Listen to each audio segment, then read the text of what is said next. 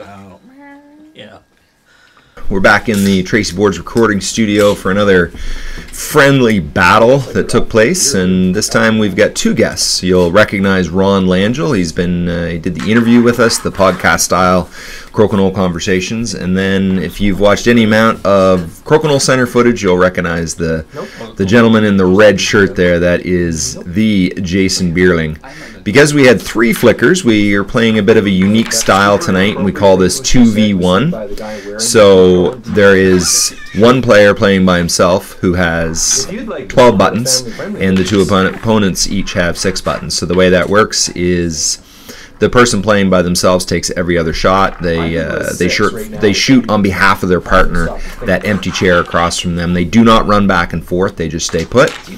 And in this first match, we have Jeremy Tracey playing against Ron Langill and Jason Beierling. And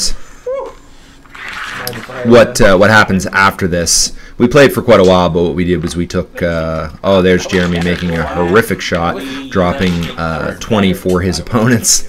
But we took turns. There's one match with each of us being the one playing against the two.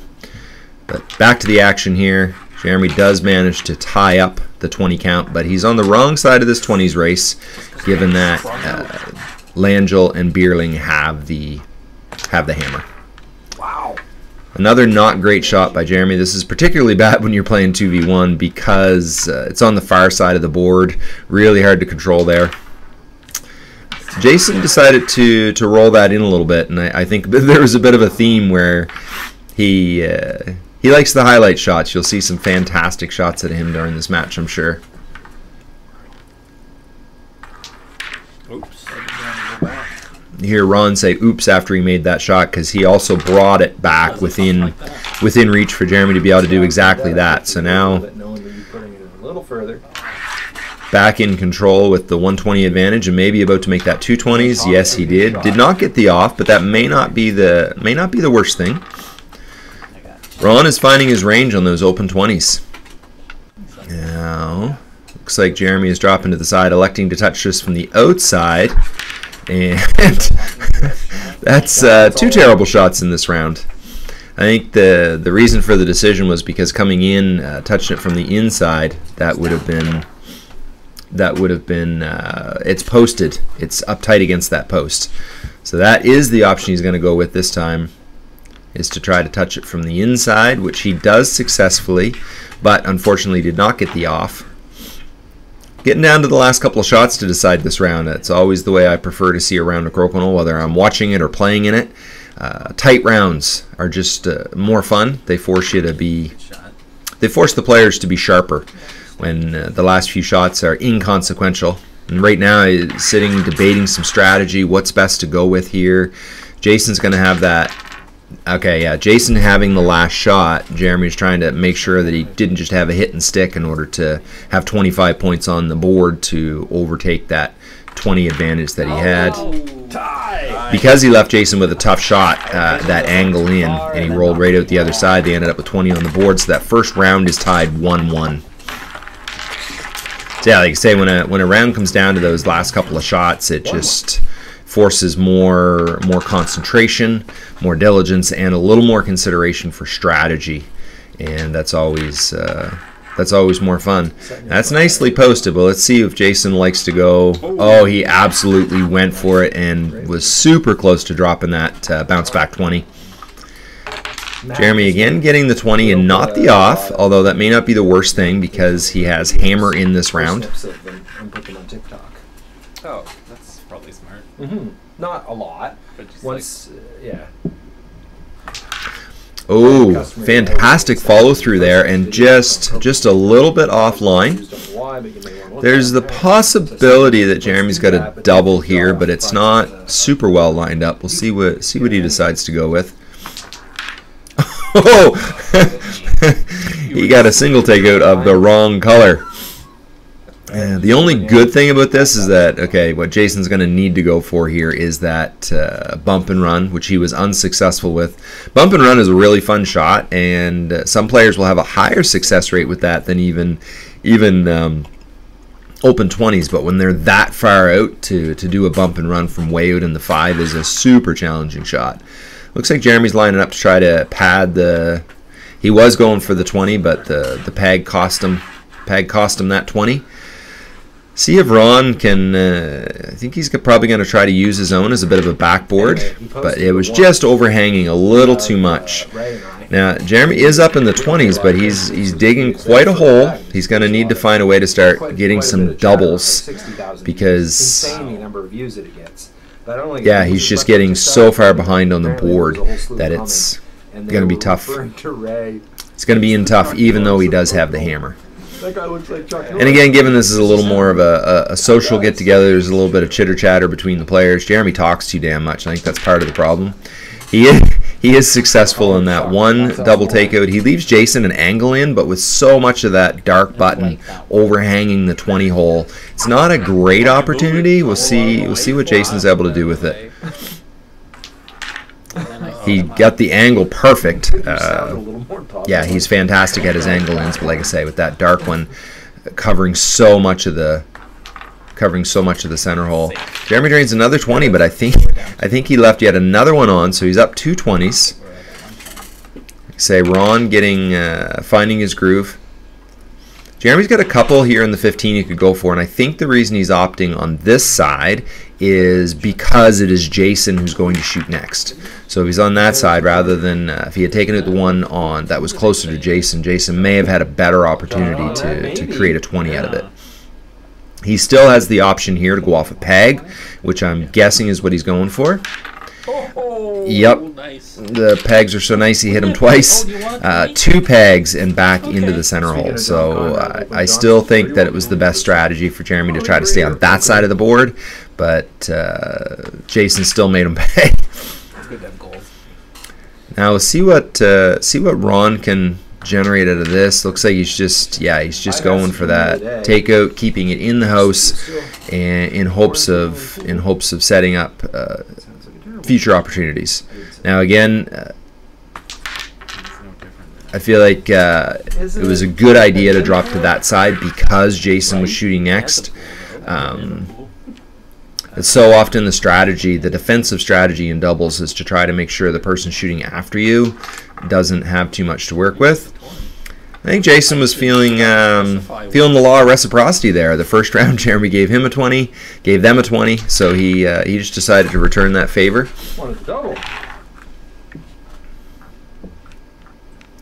See, maybe Mackenzie, rather than put together a highlight reel, will put together a low light reel. That's twice already you've seen players drop 20s for their opponents. Jeremy finally able to get that one taken out on the far side of the board, because sometimes that one sitting out in the 5 can make the difference at the end of a round, that 5-point difference. It doesn't seem like that big a deal when it stays on at the time, but it can be a really big deal later in the round. Jeremy able to successfully win that round, and gives him a 3-1 lead as the players collect up their buttons, getting ready to go again.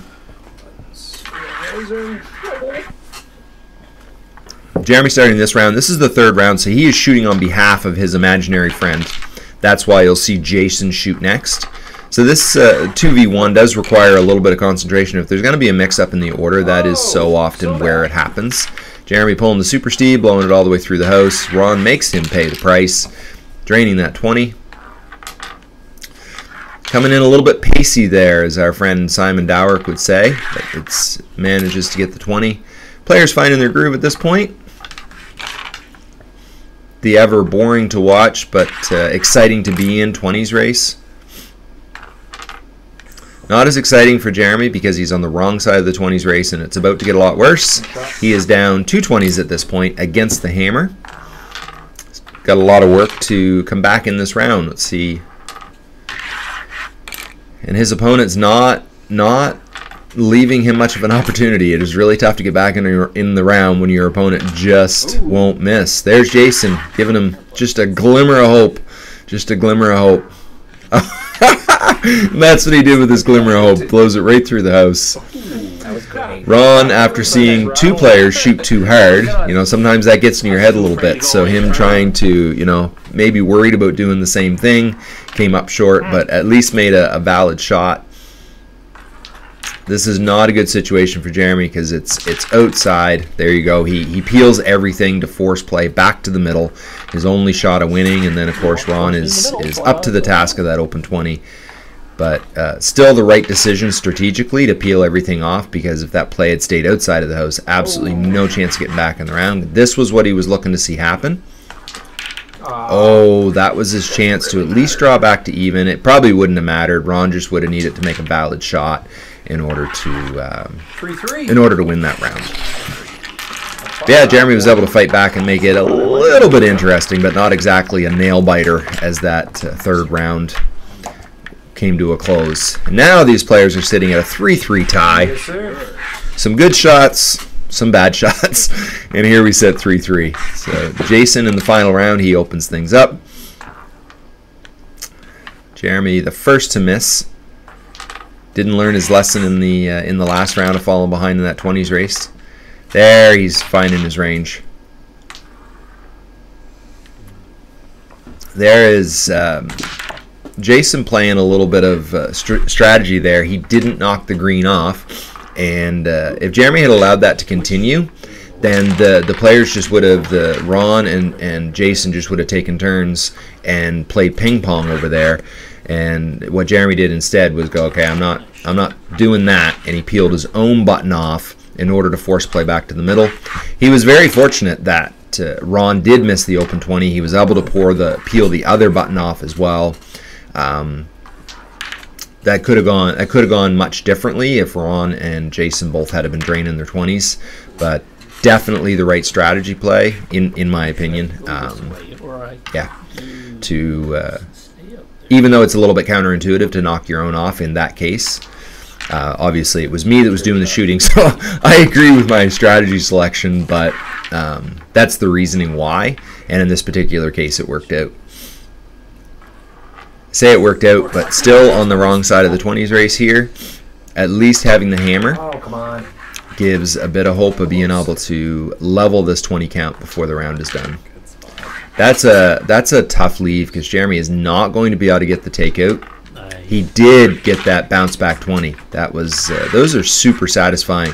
It isn't just a bounce back, an extra little kick there from the opponent's button. Those are pretty satisfying. There's Jason dropping another 20. Now, Jeremy does have a good opportunity to get the off and the 20 here. Gets the 20, not the off. That is pretty significant. That is going to cost him the round right there, because this is darn near impossible. Not impossible, nothing's impossible, but stepping back, weighing out the options. Definitely don't think the option is there to go off the opponent's button and straight into the center hole without something fancy, so tried to come into that gap and maybe catch a peg. But yeah, when you look back at that drift 20 that Jeremy went for and did not get the off, that made the difference between him having a chance to at least tie that round and versus what actually did end up happening, him losing it. So what we had Mackenzie do with the editing here was just pull 2 or 3 highlight shots out of the round to show them in reverse. It's kind of fun to, and there's that shot I was talking about that cost him, absolutely cost. Not getting the off made all the difference right there. If I go hang out with a buddy or something, or have a get together. So now, like I say, we change seats. We give Mr. Langill the opportunity to be the one in this 2v1 battle. So it is Langill shooting the green buttons, Tracey and Beierling shooting the dark buttons. Opening up with a couple of 20s. At this point, we'll see if the players are warmed up, and maybe maybe there won't be anybody dropping 20s for their opponents in this match.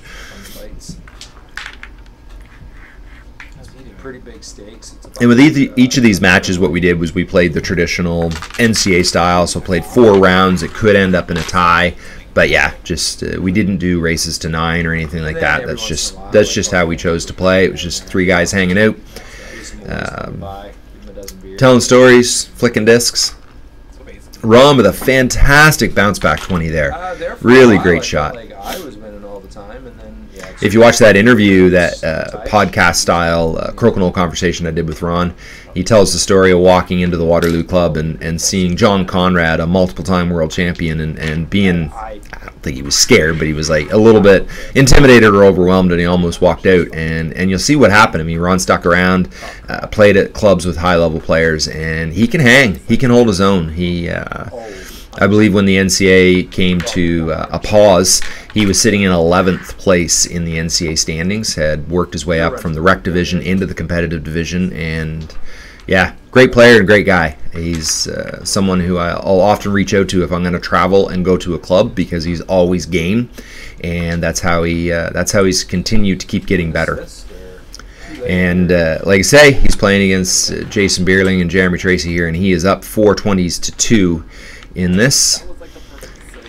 Jeremy going for a nice assist there. He knocked that green one up. The good assist, and at the same time, it absolutely leaves the door open for Ron to mess up that assist, and that's exactly what he did.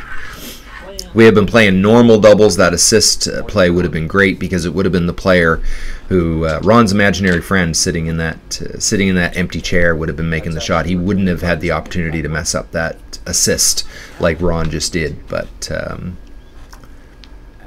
so yeah, not only is Ron up in the 20 count, he is also whooping us on the board. Oh, Jeremy going for a super aggressive play, trying to hit the opponent's button off the peg and come back for a 20. Pretty good line, but not quite right. So Jason is absolutely fantastic at his angles. We'll see what he's able to do. I'm guessing that's what he's lining up for here. Yeah, I can't do anything with that. I might be able to do a follow through here. Oh, it was a great try. A little bit off line, a little bit off weight, and unfortunately, the downside of going for it sometimes, if you almost get it but not quite, you set your opponent up. This round definitely does not come back down to the last couple of shots to settle it. Ron, I think at that point, was just showing off, trying to drain one more 20 even though he didn't need it. Speaking of draining 20s that he doesn't need, Jason with another highlight shot. And yeah. Some of these rounds, it's a little bit easier for me to do the commentary on, as if I don't know what happened, because it has been a little while since this was recorded. So I don't even remember who won this. So I get to be just as surprised as you are. Jeremy opening up this round with a 20, putting a little bit of pressure on Ron. Oh, Ron folds under pressure. Goes a little bit long, but at least it's a valid shot. Nice. Fantastic shot from Jason, getting the off, getting his button outside of the house. So probably what we're going to see Ron do here is peel. No. Interesting. Okay, I was expecting him to peel and force play back to the middle. Jeremy taking a little extra time here to decide what he wants to do. Yep, just a bump. He definitely, even though he couldn't get the off with that angle that he took, he didn't want to... He wanted to make sure that the dark button didn't roll into the house, creating any opportunity for Ron to be set up for a 20. Jeremy slowly dragging that button off the board, almost mocking Ron that it was an invalid shot. Friendly mocking, but now we'll see if Ron goes for the double peel.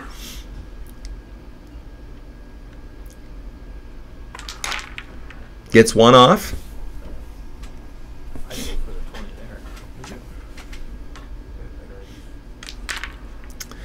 Jason and Jeremy very much in control in this round, because they're up a 20 and they have 2 buttons on. So, they did have 2 buttons on. Ron gets the double, but he's still not in a great spot here, because he's definitely not going to generate any 20s from out here. There he goes. Now he peels it. There are times when I see players, when they don't peel, I don't know if they've got, I don't know what their strategy is. I don't know if that's what they're thinking, or what happens sometimes, honestly, is a player will lose track of who's got the hammer, because whether you have hammer or not absolutely impacts what strategy you're going to employ. Nice.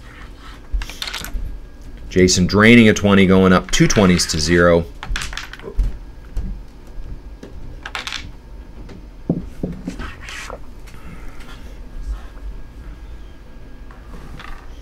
Oh, Jeremy a little heavy on that shot, so it bounced out.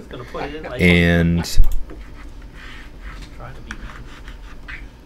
Let's see what Ron's able to create here.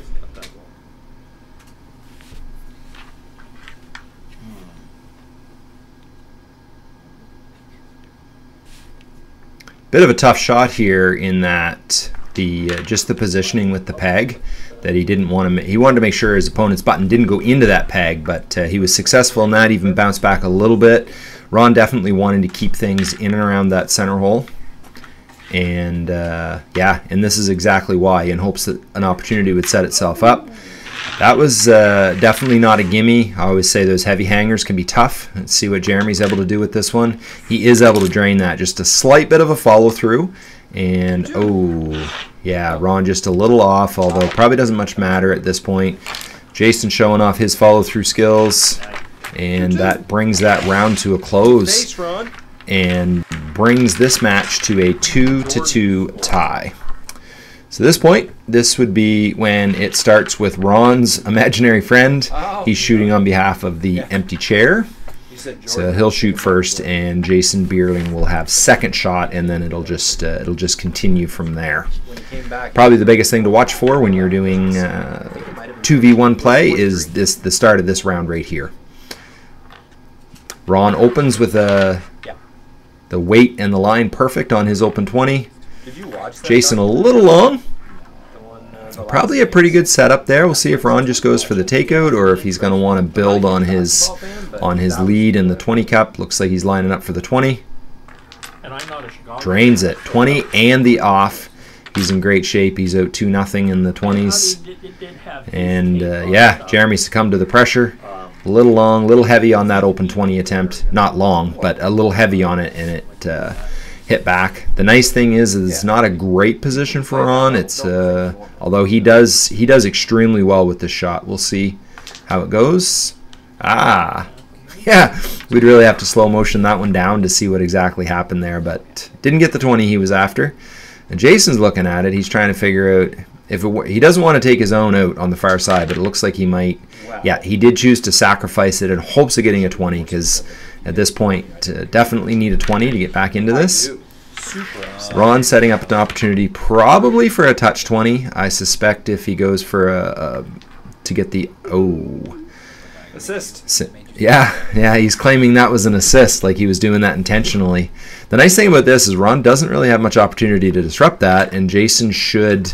That might have been the best thing for Ron to do. He wasn't able to disrupt it, but he was able to put his shooter in the way. Now Jason's going to try to make lemonades out of this lemon and go for get the off, which is extremely smart, because otherwise it could leave Jeremy having to shoot all the way across the board on that side. Now Ron is left with another interesting situation, because he's going to want to go for a 20, and he doesn't want to sacrifice his own. We'll see if he's able to come up the offside here. Definitely a tough shot. So he's going for the wanted the follow through, and he also wanted to not sacrifice his own. So he's left with 2 on, which is great. Jeremy getting aggressive, trying to go for a drift 20 there, ends up setting Ron up for yet another 20. Puts Ron ahead 3-0, well in command of this round. Yeah, I think you do. You don't have to. Jason's going to go through his own. Probably the best option there. I think he was going for a follow through. Still being a valid shot, hitting the green in the process, but sets Ron up for yet another 20, which he drains. He's schooling his opponents drastically here. Yes. All right, I'm gonna put it off this peg, and that's gonna Yeah. This is gonna hit that peg and back. Jeremy's getting a little brazen with his prediction here. The other one almost. Said he was going to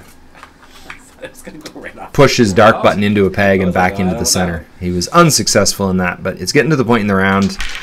It is, yeah, at this point is completely mathematically impossible. I never give up on a round until it is completely mathematically impossible. So when we were down 4 20s but still had 4 shots left, as far as I was concerned, there's a chance. But yeah, once you're down 5 20s with only 4 shots left, your probability of success is pretty darn low. So at this point, Jeremy's just going to practice his assist skills, and that was a terrible attempt at the assist. But so See if Jason going for a double takeout. At this point, you almost look at it as, okay, here's an opportunity to practice some shots. So Jeremy shooting for pride at this point. He's gonna, oh, not shooting for pride, shooting to show off. He successfully gets the off and also drops the 20 in the middle. Made 0 difference on the scoreboard as Ron Langill goes up 4-2. And now Jason Beierling to start the 4th and final round of this match, and which gives Ron the hammer, obviously. So Ron's in a good position to come away from this with a victory. Jason and Ron both draining their open 20s. Players finding their groove now. That's 4 straight 20s.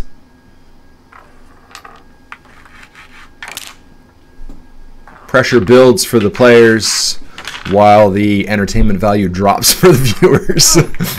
All right, now we get to play Crokinole. Jeremy's the first to miss, lips out a little bit. See if Ron can make him pay, and he does. Does not get the off, but he gets the 20s, so that puts him up 4-3 in the 20s. And it's setting up because if Jason drains this, then Ron does a hit and stick, then Jeremy's going to shoot all the way across the board. And the nice thing is that Jeremy's able to hit and stick. Now Ron's in a little different situation because if he just does a hit and stick again, then he leaves Jason the opportunity to angle in. So Ron's going to want to... That was pretty good. Ron was probably trying to get those more dead center to make it really tough for Jason to find an angle in. Let's see if he can take advantage of this opportunity that's set up in front of him here. So close. So very close. Just missed that. Got the off, which is nice, but just missed the dropping the 20. Ooh. Ron going for the old circus 20 there, and he darn near got it. 2 pegs and back into the center hole. Setting Jeremy up nicely, hopefully for a takeout. Yep, for a takeout 20. Oh, as commentator, I'm probably not supposed to be rooting for one team. I apologize. They're even in the 20 count, and yeah, coming down. Each team with 4 shots. Oh, that is a tough miss. If Ron is able to make him pay, then they are going to be in deep on this. He does make him pay, up 6-5 in the 20s. Oh, that is terrible. Jeremy pulls the Super Steve. Oh, there you go. Ron comes up a little short. Again, they are not out of this mathematically. They still have a chance. Nice. Jason cleaning up that heavy hanger. Ron putting the pressure on. Goes up 7-6. Jeremy evens the 20 count. And all Ron needed to do to win this match, win this round, and therefore win this match, was to make a valid shot. So it was a few shots ago, but Jeremy going long on that open 20 was kind of the nail in the coffin that late in the round to make that much of a mistake. So yeah, you're seeing Ron here going for a follow through, but also catching a peg in the process. So, and then another highlight from Ron as he gets a powerful takeout 20.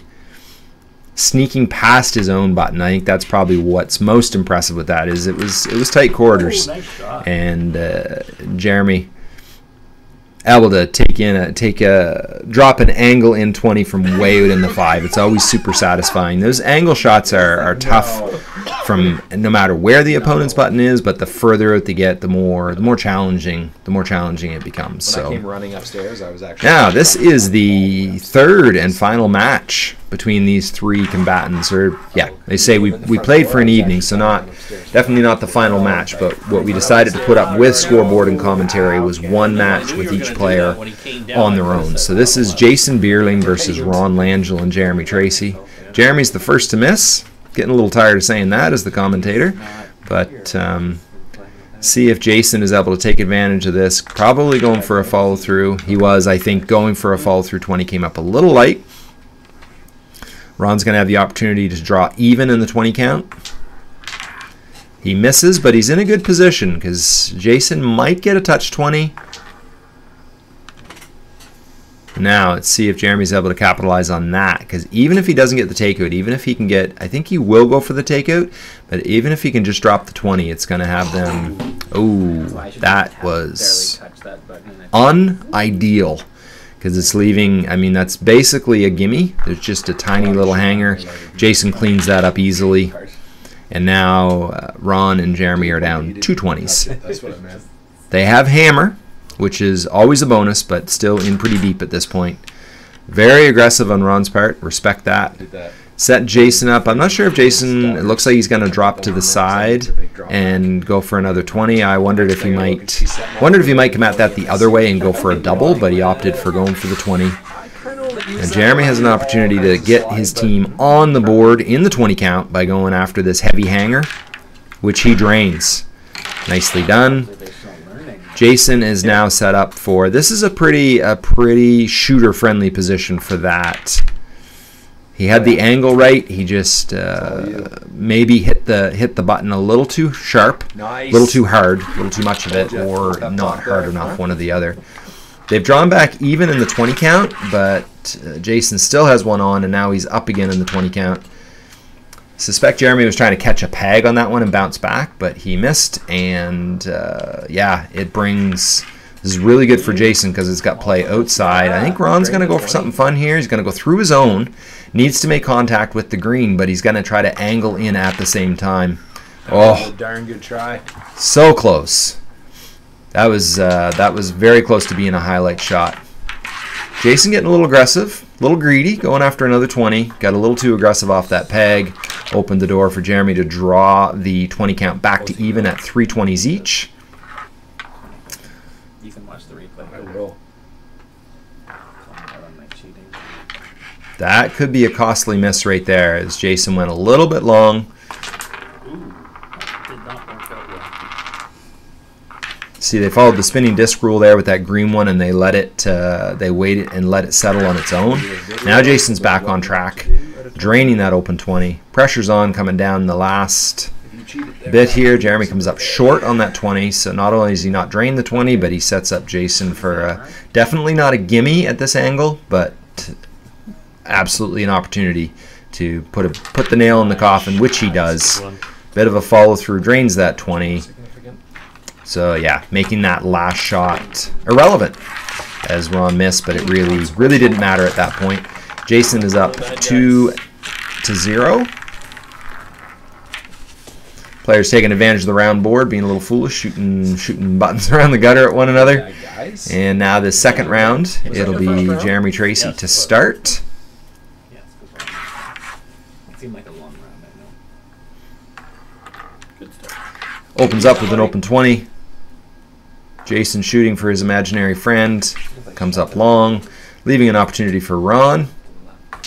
Nice. Who drains it. Gets the off and the 20. They're up 2 20s to 0.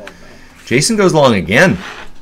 It's one of the most important skills in Crokinole is figuring out how to get your 20s back when you lose that. So after you've missed a couple, it can be a little bit tough to get back on track. I think Jeremy with his shot there, definitely not going for a 20. I think he was trying to get the off and get away, which he was unsuccessful in. He was left it just a little too close to the center hole for an opponent as skilled as Jason Beierling. Jason makes him pay for that mistake by draining that 20, and now he's back. He's 100% back in this round because he's down a 20, but he also has the hammer, almost draining the 20 there. He's got a big screen in his mind. That was bad. Jeremy way off on the angle on that one. Didn't even keep his shooter on. Opened up the door. Jason now draws even in the 20 count. Ron missing. Players are falling apart here. Great shot by Jason. And not a great position. I'm not sure. Yeah, Jeremy going for it anyway, even though the angle wasn't really there for him. Jason again makes him pay. Going ahead 3-2. Ron draws it even, but Jason has the hammer in this round. Goes long, leaving a bit of... see if Jeremy learned his lesson from last time. Now he's going to take a different angle. Oh. Going after that drift 20, just a little off on that angle. Again, setting Jason up. Looks like Jason's going to opt to drop right up the line. I always think it's wise for the players to at least consider, if you get two options to come in, you saw Jason lined up at one angle and then went, and he dropped over, considered the second option, and that was the one he opted for. Always a good idea to consider all those options. I know. Jason gets the off, and he's actually left it in a pretty good position. Ron's down to his last shot. If he drains a 20, it would just mean he forced Jason to shoot a valid shot in order to. This shot here doesn't matter if Jason hits it or not, because he is up in the 20 count. So he is up 4-0. The only possible solution. So this is that third round where I always say the players need to be careful to get the rotation started off right. So Jason is shooting for his imaginary friend at this point, which means Ron shoots second. So Ron's on top of it. He's on top of knowing when he should shoot. He was not on top of the weight for that open 20. Jason on fire at this point, making him pay, going up 2 20s to 0. The father's trying to show the kids. Jeremy trying to make a respectable showing, drops that open 20. Jason comes up just a tiny bit light, leaving Ron a very heavy hanger. We'll see which angle Ron decides to take this at. Different players prefer different angles, and yeah, I think that probably was his best option, and he just a little off. And Jeremy's going to be looking to catch a peg, I expect. Probably the one. Caught the peg he wanted, but not at the angle or the weight that he wanted. So Jason gets that off and moves over to a position that it's going to force Ron to either just hit and stick and wait for something better, or or go for a lower percentage shot. Now this is leaving Jason in it. It's a little bit interesting, but it's not going to be that tough. He could just go through his own, but yeah, he almost drained a 20 out of that. See Jeremy's eyes getting big here. He's going to be, yeah, we'll see what he decides to use as. So if you beat me, you know you earned it. Yeah.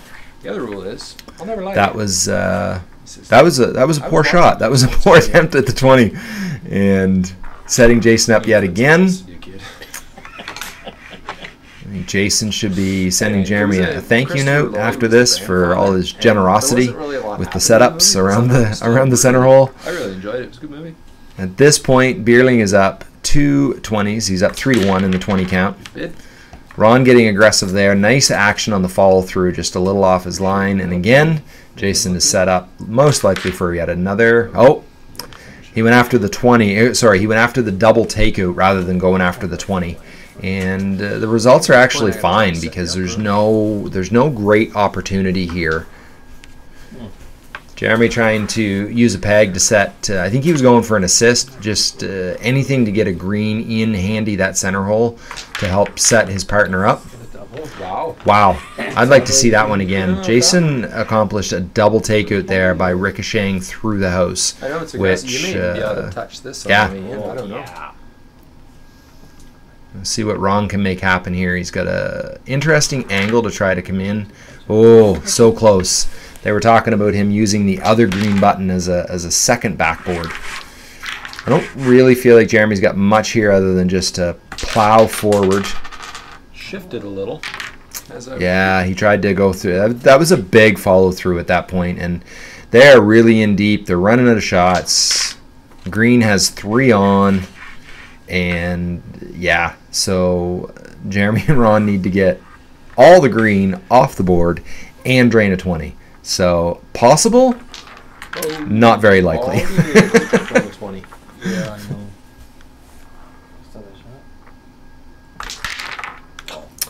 Jason just decided to rub a little salt in the wounds there and do a bit bounce off a peg for a 20. Jeremy tried to follow suit and was not successful in that. At this point, Mr. Beierling is up 6 points to 0. Just want to go on record as saying my friend Simon Dowrick says, oh yeah, Jeremy only does commentary, puts the matches up where he wins, but I'm pretty sure there's a couple losses on my record here tonight. And yeah, I don't remember the final scores over the entire evening. I know Jason shot extremely well. No ring rust for him to knock off based on what I saw in our evening of flicking. And I also know that we had a lot of fun. It just it felt good to sit down with some top caliber players and flick discs.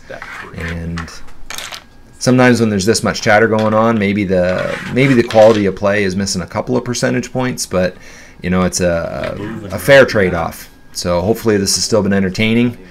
as we tune back in here. Ron and Jeremy getting a little more respectable showing here. They're up in the 20 count 3-2. Although Jason may turn this around right here with an opportunity to even that. There was an opportunity to even that. See what Jeremy's lining up for here, because that's a tough angle. We'll see if he's going to try to get the off and roll out. That's exactly what he went for. Quite an aggressive play, really, because even just a little too much mustard on that, and he would have lost his shooter all the way off, opening up an open 20 opportunity. So Jason peeled it off, forcing play back to the middle. And here we've got Ron. Came up a little short on the open 20. Jason getting aggressive, going for the follow through 20. And why wouldn't he? I mean, he's been on fire. And there, Jeremy goes up. Jeremy puts him and Ron up 4-2 in the 20 count. Jason back on track with his 20s. Oh, that might do it. I always say that one of the skills that top level players need to have is knowing how to adjust their strategy based on so many things. And one of those things is how are you shooting on that day? And like say Jason going after a very aggressive follow through 20, but it's at a time when he is shooting extremely well, a high success rate on his shot, so it makes perfect sense to go like that. But yeah, there are times he may have played that different if he wasn't finding. Wow, me talking through Ron's highlight follow through 20 there. Yeah, there are times he may have chosen to play that differently, a little more defensively if he just didn't feel like things were dropping for him.